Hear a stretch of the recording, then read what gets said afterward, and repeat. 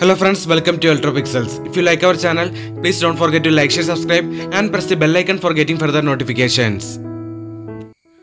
Hi friends, this is a 32-inch Castor LED TV. In this TV, the motherboard is damaged due to lightning. So, in previous video, we discussed about the latest new model combo board RU10.816A. So in this video we are going to install this latest new combo board that is recently comes in the market. See friends, this is the software resolution changing code. For HD setting, input 05562. For full HD panels, input 05561. In default, the motherboard will be in non-HD resolution. This is the remote that comes with this new model combo board. So let's disconnect all the sockets from the old faulty motherboard from this TV.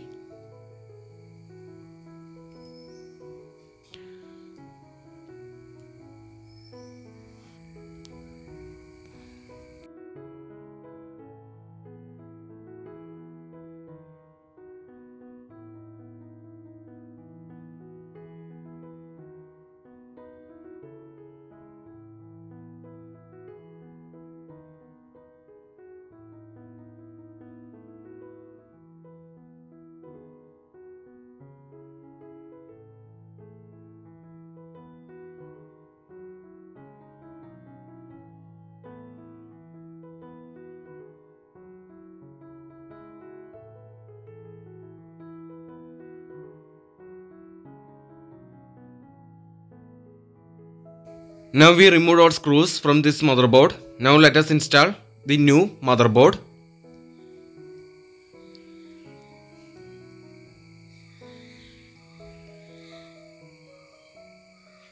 See friends, comparing with the previous U11 or B56 Universal combo board, this particular motherboard has small changes in the factory settings. So we will do a detailed video regarding the factory settings in this motherboard.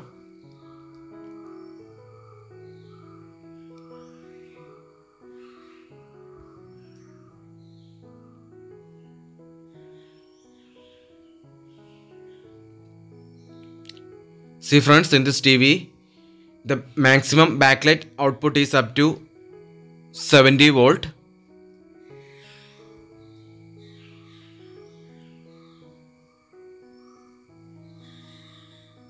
In default, the panel VCC will be in 12 volt.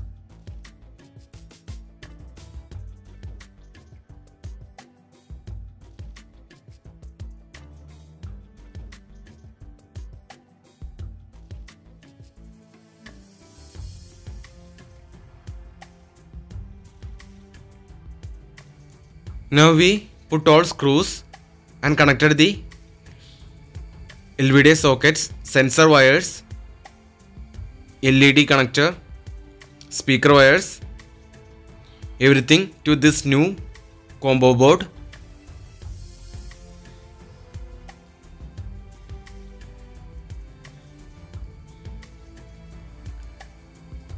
So friends, now we need to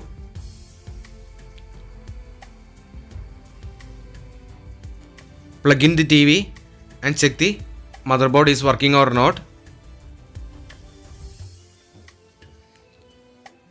So let's connect the AC cord to this new motherboard.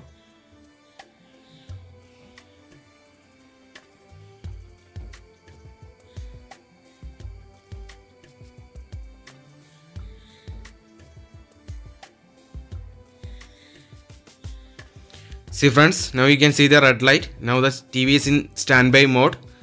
So using this new remote, let us release the TV from the standby. See friends, now the backlight is on.